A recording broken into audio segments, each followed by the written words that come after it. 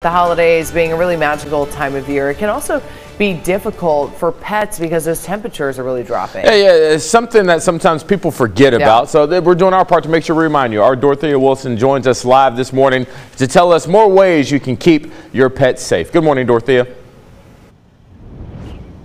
Good morning. Merry almost Christmas. Now, with the holidays coming up, we want to make sure that pets are safe because, face it, there are a lot of things they can get into. Now, I spoke with Chewy's veterinarian, Dr. Christina Fernandez, and she shared some tips with me to not only keep your pet safe, but she also shared some ways that pet parents can enjoy their furry families during the holidays as well. Now, one thing she did stress, though, is just to be mindful of the type of Christmas tree you put in your home if you haven't already.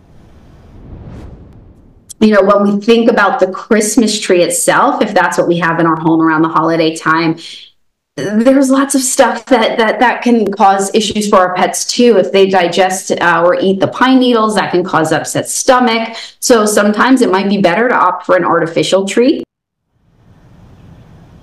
Now, she says artificial trees are a great substitute, but you want to make sure you maybe hook them to the wall or tie them up just so that they don't fall over when pets pass by or even children. Now, you guys remember to have a very happy holiday. Back to you.